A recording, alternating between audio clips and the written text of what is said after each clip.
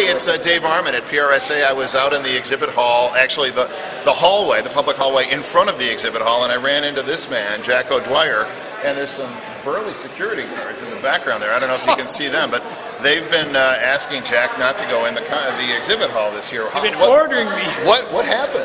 Why this change of posture?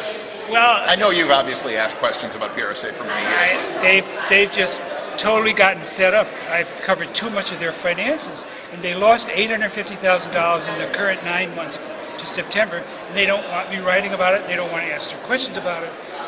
But you will write about it. You I'm always going to write about it. Okay, what I can't write about is the new 3-year contract of Bill Murray, which is probably worth $400,000 a year. The last pay we saw for him was $373,000 in 2009. He won't tell us.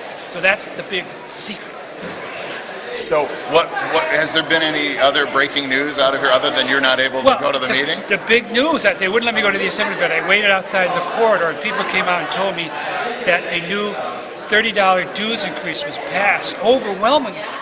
And there was a lot of opposition to this because now the average chapter member will pay $50 chapter dues and $250 international, 5 times, whereas 90% of what they get is at the chapter level.